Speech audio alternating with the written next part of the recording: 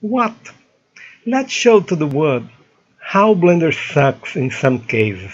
Okay, I installed my 2.9 version here.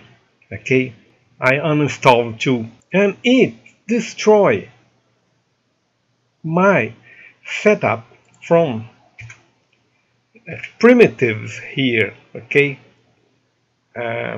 cylinder. It doesn't work. But if in 2.83 the registry is the same, it is stupid, it's totally stupid. Okay? If I go to edit preference and show edit mode, shift A, cylinder, okay, it works, it doesn't work. Oh my god. Fuck!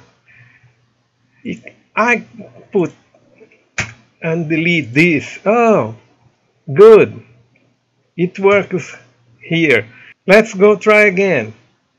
I think it's a boogie. It's a big boogie. It doesn't work. Blender sucks.